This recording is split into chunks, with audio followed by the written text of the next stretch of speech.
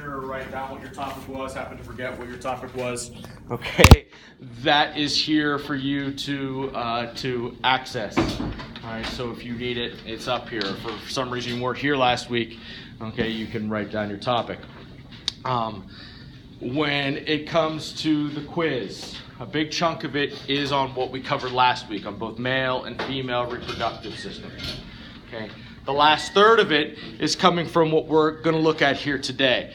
All right. So what you guys are seeing here, and again, how I'm going with the order of the pages that I handed out to you, because again, those of you who just came in a little bit afterwards after I started talking, I didn't like your lab manual, so I went back to the old one and stole these pages. All right. I'm on page 348. And the reason why I kept 348 and I made a copy of it was because I did address this last week, but I didn't like the fact that the actual diagrams weren't in the book. So if you look here, it shows you the female sexual cycle collectively. It shows you how the ovarian cycle overlaps the menstrual cycle, and how we talked about these. We've definitely talked about the phases of the ovarian cycle, the follicular phase, and then the development of the follicle, and how that is influenced by FSH, follicle stimulating hormone. And then we see a surge of luteinizing hormone for ovulation, or the bursting of the follicle, the release of the ovum, and the last phase here, then the luteal phase. Okay, I know we mentioned that. And we get to see how each of those, how those overlap, again, the phases of the menstrual cycle, and how we'll see, again, a direct surge of estrogen in correlation to that luteinizing hormone. And then we also get to see the effects of progesterone. Okay. I bring it up because it's nice to know as far as some of these different things go as far as developmentally, all right? One of the things that it's talking about at the bottom of this page is how these different hormones will have direct impact on that female sexual cycle. But again, I think that charts are really nicely done so that you guys can see it and have a better idea. So that was kind of a reiteration of what we were covering last week. All right. If you turn to the page 353,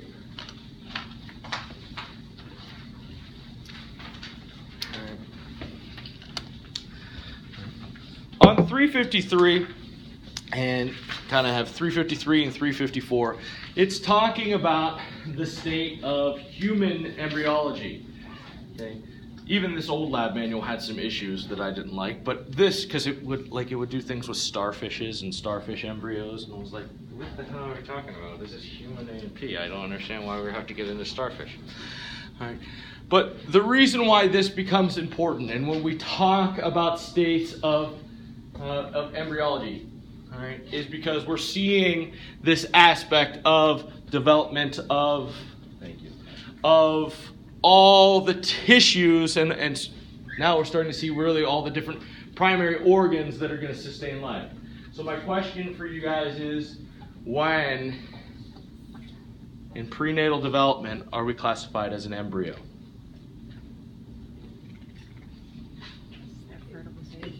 Well, basically the moment it's formed. It passes down through before fertilization. After fertilization. Isn't it when it adheres in the uterus? 6 to 8 weeks. When it adheres in the uterus? Yeah. So I always tell my students, think of ballet. What do ballerinas wear? Tutu. Tutu. 2 weeks to 2 months. 2 weeks to 8 weeks. Okay. Are we classified as an embryo? All right. And so. Now again, we don't talk about things that way. When we talk about pregnancy, all right, we generally talk about pregnancy as what? 3 trimesters. The first trimester, shh, don't tell anybody. Not supposed to let anybody know. Okay. And there's a reason why. Because this is that point where this developing embryo, soon to be a fetus, all right, is vulnerable. It's vulnerable to stress. It's vulnerable to drugs. And I'm not saying recreational drugs. I'm talking about prescription drugs. Okay, I'm talking about over-the-counter medications. Okay, vulnerable to alcohol, vulnerable to, all right, smoking, vulnerable to whatever we expose. And then, hey, there's this wonderful thing that we do to ourselves as human beings. It's this thing called stress. And none of you have any of that. Okay? And so developmentally, there's a reason why we don't talk about, all right, we're not quote-unquote supposed to announce it yet until we know that the pregnancy itself has sustained past that first trimester, because the odds go up greater that pregnancy is going to go to full term, all right, if we get through the first trimester. Is always the case? No, but again, the odds improve tremendously. So as we get into this, and what they're talking about in here is in that state where we're classified as an embryo, that 2-2 state, 2 weeks to 2 months or 2 to 8 weeks, all right, we're going to see the development of what we refer to as 3 primary germ layers. Okay, those of you who had me for AP1 for lecture, I know we talk about this because we get into the 3 germ layers as far as how and what is derived from them. And that's what it's mentioning here. So if you have 353 and 354, it's talking about we have the ectoderm, the mesoderm, and the endoderm. Okay. And what's coming from these layers, thank you. All right, what's coming from these layers, yep, all right, are what eventually is going to be the different organs and organ systems that make up the body. So the ectoderm, it's going to be the epidermis, okay, your entire outer layer, all right, as well as your nervous system, your brain and your spinal cord. Okay? And one of the things that we always talk about with young mothers, all right, as if expecting mothers to be, or even those who are trying, is we always recommend what? Prenatal. Prenatal vitamins. Again, because what we're talking about is, again, we said it's vulnerable in this first trimester. It's vulnerable in this state as an embryo. And what we're seeing here is, in this state, we have proper development of the neural tube. The neural tube is your future brain and spinal cord. Okay? And what that requires, primarily and more specifically, is folic acid, okay, a number of B vitamins. So if any of you in here, again, are thinking of having children, or you can get on prenatal vitamins. They don't have any side effects besides maybe the fact that they're good for your hair and your nails. Nausea on empty stomach. Yeah. Well, don't take them on an empty stomach, and I mean that's any vitamin you could really actually cause if you had that that response. They may be really sick. Like really. And again, what we were talking about with that might have been also some of the different hormonal changes as far as some of the things that are occurring and happening there as well. But for the most part, really the only side effect of them is it actually does provide some nice strength to the hair and the nails. And it's really, for the most part, a lot of them are B vitamins, which are water-soluble vitamins. So whatever your body doesn't absorb, you urinate, you excrete out. So it's not that big of a deal. All right. So again, from the ectoderm, we're seeing here the epidermis, all right, the nervous system, the brain and the spinal cord, the central nervous system. The mesoderm, okay, we're seeing connective tissue, we're seeing muscles, we're seeing bone, we're seeing blood and blood vessels, as well as the reproductive organs, the gonads. Okay, the endoderm. All right, notice it's developing to the bladder, okay, the lining of the digestive system, the lining of the different organs, some of these larger primary organs. Okay? Folks, I promise you on your quiz there's going to be a question of what's derived from these germ layers, so make sure we know.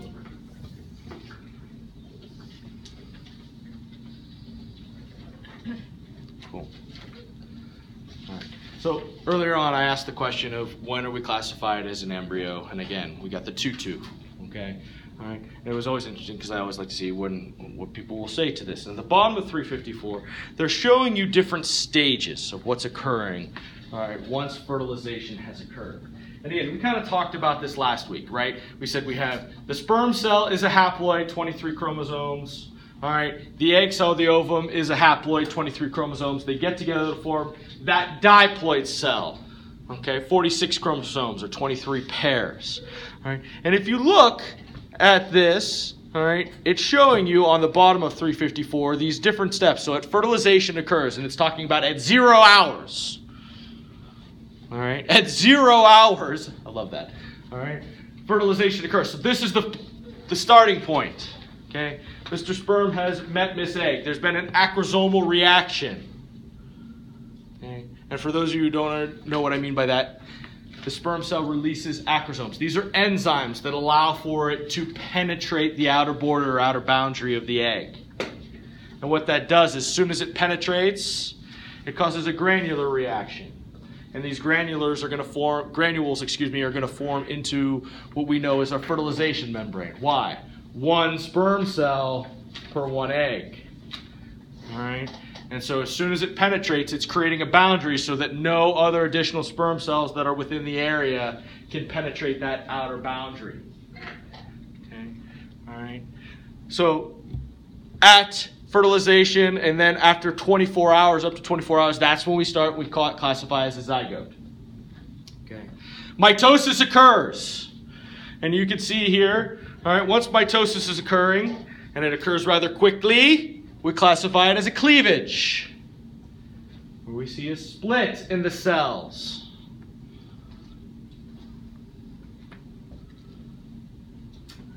And all of a sudden, we're going to continually see mitosis occurring until we start to see a number of cells that are present. We refer to at about 3 days this as a morula.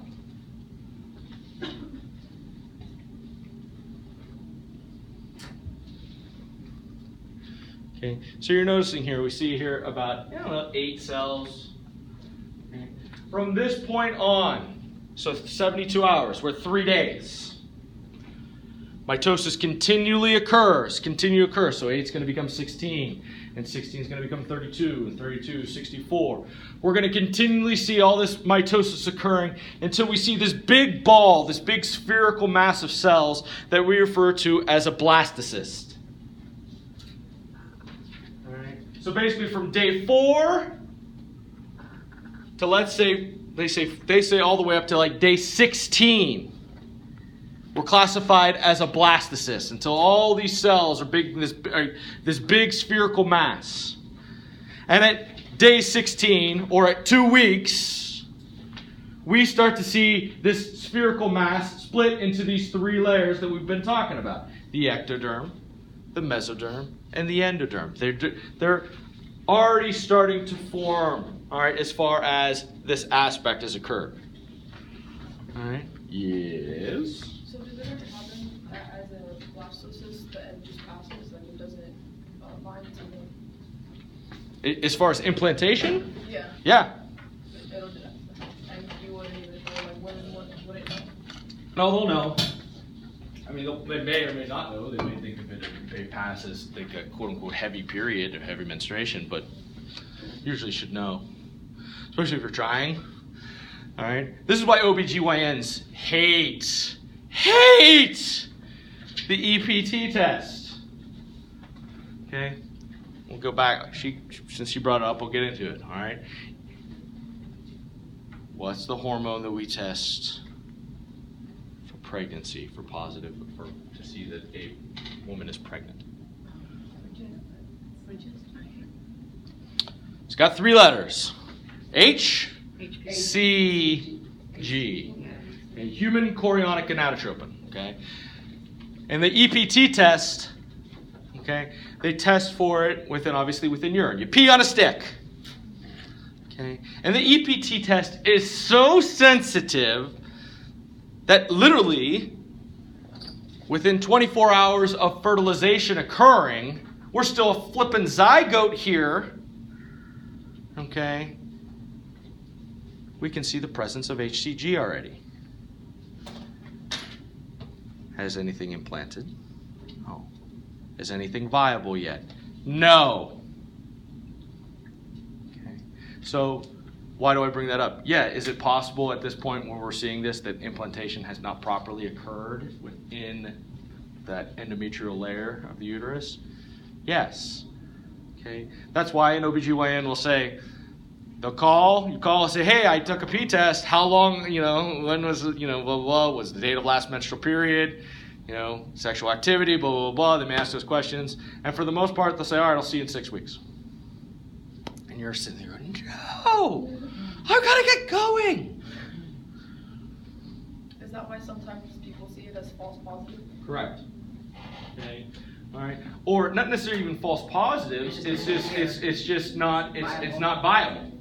Okay. It's not a viable. And at this point too, like, I hate to say this, to use the term miscarriage isn't even fair either, because there was nothing that was being actually carried. Nothing had implanted. There's not usually false positive though. It's just that you didn't become viable. Yeah, exactly. So, but what she's seeing here is the positive that was there with the HCG showed up, and then there's nothing that actually, yeah. So that's, to that end, yes, it is a false positive. Because what you're thinking of is when you see that HCG, you think, oh, I'm pregnant. And then unfortunately sometimes that's, again, oh, it's all right. So unfortunately that's when sometimes, again, people start, and then all of a sudden they're not. And then it's just like, well, what happened? And then you got a story to tell, and that's why they say, don't tell anyone, shh, go. So, basically when the sperm is implanting the egg. Okay, wrong term. Okay, penetrating. Implanting is what the fertilized egg will do on the outer rim. So go ahead. Was it like hormonal pills, like Plan B or something? What does that process stop? Does it stop after it's been fertilized or before? Plan B is almost starting, and it's basically preventing implantation from occurring. So it's causing a shedding of that, what we were talking about last week, that stratum functionalis. All right, it's basically preventing it so that implantation can't occur. So it's almost starting its own period. Yeah. Yep. Question, that stuff wasn't around. Does something like that, is there a situation where, or is there any concerns where somebody might take that, the morning after pill, whatever you want to call it, and then it does end up adhering, and then there's big issues, or what's the... I'm sure there's cases of it. I don't know. Not likely. I mean, the odds of it are... Rare. Yeah. I mean, but at the same point, does every medication always 100%? That's like, hey, it's funny if you ever sit there, if you ever talk to people who are like, hey, I used a condom. Did you ever read a box of condoms? It's a high percentage you're not going to get pregnant, that they're going to work. But there is that possibility, ever so slight. Okay? Because I think they say that they're like, what do they say the effective nature? 98%? I think it was like, I was going to say 96, 97%. Something like that. Yeah. Is it like 2 to 3%? If you take it, you're supposed to wait 72 hours, and then you're not supposed to have sex, because like if you have sex again, there could be new sperm cells, so it's not, it only works for... It doesn't work as well, and then there could be a problem. That makes sense. Well, and that is, and then again, that is the whole point of it as a Plan B. It was maybe birth control was forgotten. Okay, that's where I've had patients with with IUDs that have had issues with IUDs because they became pregnant on an IUD. I got pregnant on birth control. Birth control isn't that effective. And now, I don't take it now. I have a kid, but... Shit happens. I mean, that's... I don't think that's where that expression came from, but that's all right. That was a good one. No, but I mean, the reality of that was, like, my patient who, this was 2 years ago. I know it was 2 years ago because she's since had a baby. All right. She and her husband are newly married, and they weren't ready just yet. And so she was thinking, okay, I've got a little bit of time, blah, blah, blah, because she's got, the IUD, she's on the birth control's already present. And because of it, it actually screwed up and didn't allow for proper implantation to occur. Okay. So she had to have it removed, and then it was just a whole big thing. But I mean, they're okay now. It just, like you said, it happened. It takes 6 months for those hormones to cycle out of your body as well. It may take 6 months, but they were pregnant within, I think, 2. Did you see the picture where the baby came out holding the IUD? How is that even possible? I didn't, but I'm you know, again, these are. But like, doesn't the doctor check for that when you say you're pregnant? I don't know what the scenario was in that case. I would hope. Yeah. I would hope. Now doctors are the smartest people. Yeah, and not only that. Wouldn't the woman know she had an IUD though? I don't know. You'd be surprised. You'd be surprised what patients don't report? You would be surprised how many patients don't go to regular doctor visits? You'd be surprised how many women end up having a child and didn't know they were pregnant.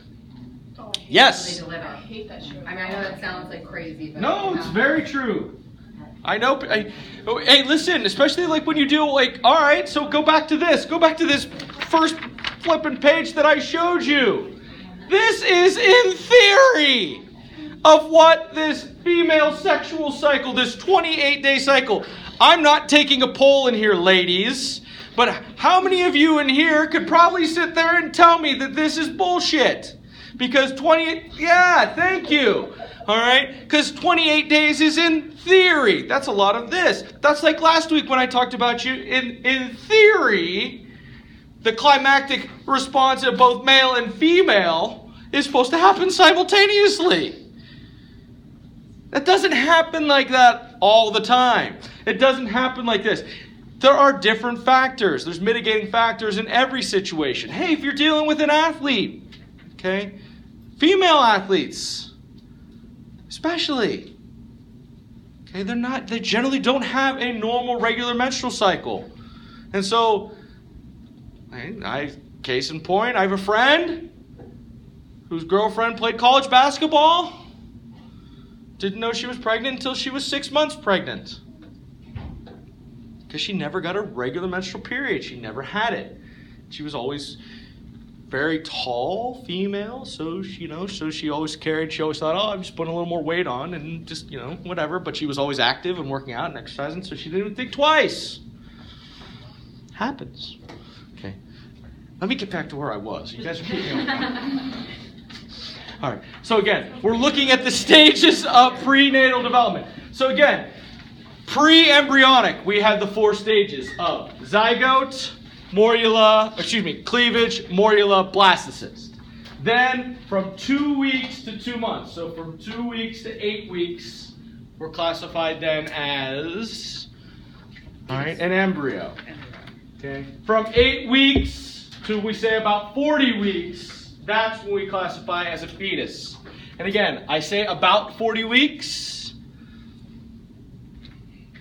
because pregnancy doesn't necessarily have to occur at 40 weeks. All right.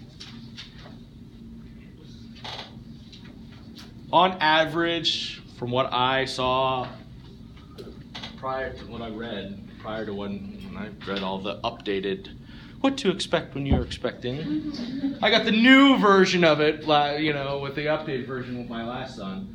And I read the whole book, which, is in there, is 38 weeks is now the telltale point when they will usually make a decision of either inducing or C-section, depending on what the states are. Back to my earlier statement to you was, again, call the doctor. The doctor's, I took a test, and again, it says that I'm pregnant. Doctors most of the time is going to say 6 weeks, unless you're over 35, you've had previous miscarriages, or there is certain other health concerns based on previous existing conditions, and that will go into issues with different things as far as. Certain things as far as things like endometriosis, certain things as far as maybe they are on an IUD or an IUD was implanted, things that they should be. Getting a topic pregnancy or something like that. Previous situations. Okay. All right. So again, 8 weeks to 40 fetus. After delivery, up to 6 weeks, we classify as a neonate. Okay. Up to 6 weeks, we classify as a neonate.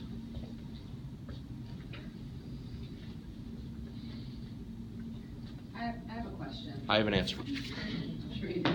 Yeah. So if you have a The answer might be no, or I a don't premature child, I know, like my first one was pretty early, and they're not considered, like it's, what is it, like it's not a neonate, it's still not considered like until it's full term or whatever, and then like how does that work?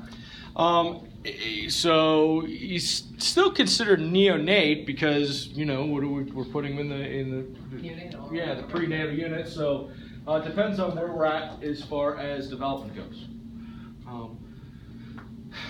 You know, twins, perfect example. Twins are coming early. All right, twins are going to come at 36, sometimes as early as 32 weeks.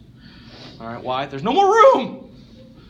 Okay, so if we're doing, you know, multiple children, it's one thing. So again, you know, twins, triplets, so on and so forth. Okay, they also, you know, what's going on conditionally as far as what's developed. Are the lungs developed? I guess what I meant is, are they, if they were like premature, they considered neonate past 6 weeks? No, it'll Okay. it'll That's go, what I yeah, was thinking. Okay. yeah. No, because at that point it's what point organ systems are fully developed, survivable on their own. Okay. Great example was I sat there in my MP1 lab at this point, and you guys who had me for MP1, we're doing the eye in the ear, and I'm talking to them, and I'm like, you do realize, like, it's not until like about 12 weeks that your children can actually visually see you. You guys know that about babies, right? All right. They don't see you. But the one woman was saying, my daughter looked at me. She may have been able to recognize the sound of your voice, feel the presence, and understand that you were there. She could not visually discern what she was looking at, okay, because those rods and cones hadn't developed yet. Okay, all right, and you'll start to see. What's funny is at 3 months, 4 months, when you look at newborns, you know, when they get to that stage, oftentimes they'll start to smile more. You'll see more because they start to recognize shit. They're sitting there going, "Oh, I see what I've been listening to for the last, you know, couple of months." All right, so it's reactionary. All right, and you'll notice sometimes you'll see if you've had like a 2-month-old, the one eye's going one way, going, "Oh God, is this child going to be cross-eyed? What's going on?" It's just because their focus isn't there yet. Okay, give it time to develop. All right. So is that why they tell you not to use the flash on the newborns? Yeah, well, the sensitivity to light, yeah, because we're still seeing development of all that. Is that why their eyes change colors after? Yeah, that, and we're still seeing yeah, full development of the eye, yeah, and actually pigmentation can change to not just within the eye, with hair color, okay, you know, so some, you know, I was blonde haired when I was a baby, and I've got like really dark brown, almost black hair now. Hopefully it's not all turning gray, but yeah, so different things. Let's get back. You guys get me on point, okay? 355. We're talking about the different membranes that will form upon fertilization. Okay. All right. Now, within this, all of these, again, developmentally are going to become different things. All right. And so when we're looking at this, again, some of them are terms that you're already familiar with. Okay. I think you all know the amnion. Okay. Or you're at least familiar with amniotic fluid. Okay, and so the amnion itself, this is actually covering, all right, is the outer surface and surrounding, notice, the embryo. Now what happens, and what's really interesting, it says it surrounds the embryo, all right, and it's there and it stays present even as we develop into the fetus, but one of the things that happens, and I know I mentioned this in my lectures, all right, is we see the formation or the development of that fine white hair, they refer to as the lanugo of the fetus. And usually that occurs right around the 4th or 5th month. All right, so right around that 2nd trimester. And you see this fine white hair, and again, sometimes with premature infants, it's not all the way shed yet because it doesn't usually shed until about the 8th month, 7th or 8th month. All right, and the reason why is because this developing human being is submerged in fluid. Okay, all right, and so things are processing through this fluid, but again, it's there to protect it. All right. Also that gets formed here is the yolk sac. I think what's really interesting about this is what's derived from the yolk sac later on. It develops into, notice it says the first gametes as well as your first blood cells.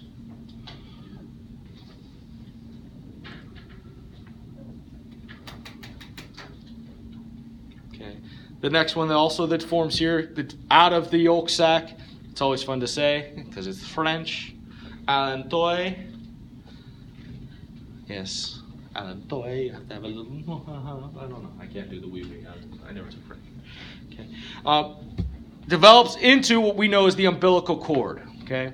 And obviously through the umbilical cord, we're seeing a lot of nutrition.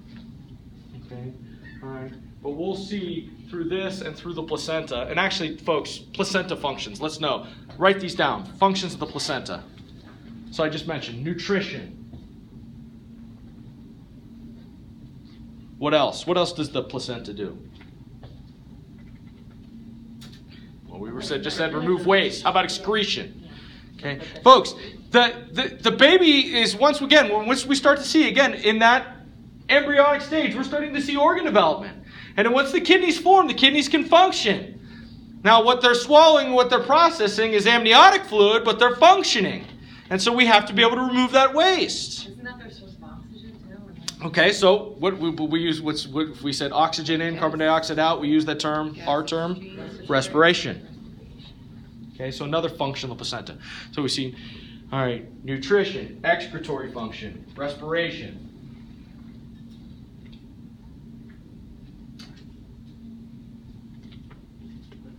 Good for your hair. Okay. Okay, we'll go with that. And again, this is what we were talking about earlier. So you said you had some effects from the prenatal vitamins, but also I said it's in response to probably pregnancy, hormones. And within hormones, we don't just see hormones that are affecting, yes, they are affecting mom, but they're there to also affect the developing fetus. Okay? And so what we're seeing here is, I mentioned human chorionic gonadotropin, and we're going to see here, all right, it talks about here, and the next one we're going to see here is the chorion is the last of these fertilization membranes. All right, there's another one called human chorionic somatotropin. All right, and all of these human chorionic somatotropin allows for fetal protein synthesis. And then there's other ones that are going to allow for proper development of blood vessels. There's going to be a lot of ones that allow for glucose levels to be influenced within the infant.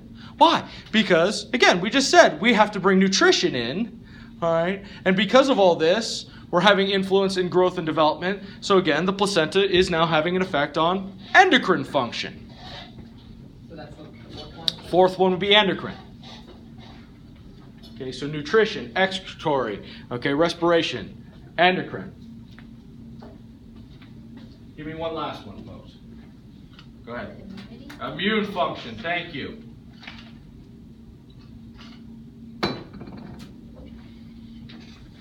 Doesn't it, if you drink it after you give birth, help with postpartum? Drink what? Your placenta? I was going to say, what?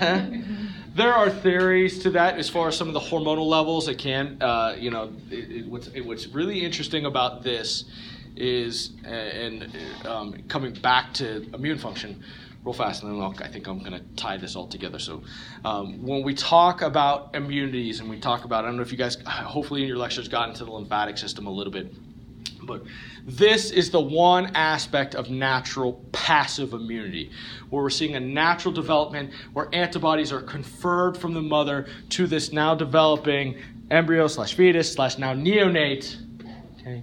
And going back to what she said, this is one of the reasons why, all right, in most hospital settings, they're trying to initiate breastfeeding almost instantaneously.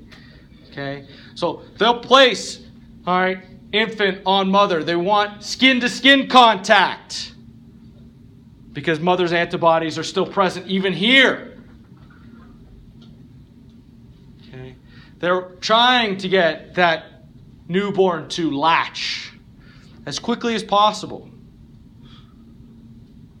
Because even that initial colostrum, that initial breastfeeding it will allow for not only, all right, certain elements of nutrition, but for antibodies. That's why they always say breast milk is best, because the mother's antibodies are present within the breast milk. And you've got this new human being that's exposed to a world where, again, all of you heard me say this before, bacteria is everywhere. All right, and antigens are everywhere. All right, so mom, that element of, of breast milk is allowing for conference of immunity. And that is one big factor that will help with postpartum as well. Okay? All right, so it's another one. If that's why another one, if you guys have seen now, what do they have? They have lactation consultants and helplines and hotlines. I mean, they give us all this stuff. Listen, I mean, literally, like when my son was born, we have a 1-800 number. I'm like, oh, really? Do I have to call this? How's that? If you can't relax, if you're like all keyed up and you're in the hospital and correct, your milk won't drop. Oh, correct. But you ever, the other thing that happens too is you're sitting there and you're getting all these people that are going and putting pressure on you. What was that, say it? Drink beer. Well, I used to fight with my nurses. My son wouldn't eat because he was naked and he was cold. yeah. I used to fight with him. I left the hospital. He ate like nothing.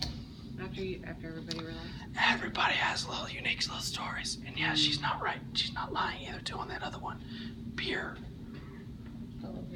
will help with formation and development. Guinness is a good one. Exactly. Okay, have a nice Guinness. Huh? Yeah, with help with breast milk formation. Told me. It's a Guinness. A beer or 10 Guinness. Well, yeah, you're not supposed to drink a lot. Yeah, You're pumping down. no. And that's the whole point. It's aiding in the formation, but dark beer is also antioxidant rich. So I think I've talked to you guys about that before. I hate it. All right. So again, we've got the functions there. We've got this last one, chorion. Again, this is what we were talking about. This is this outer layer, that is surrounding. And notice the chorion itself is going to develop into all these future blood vessels.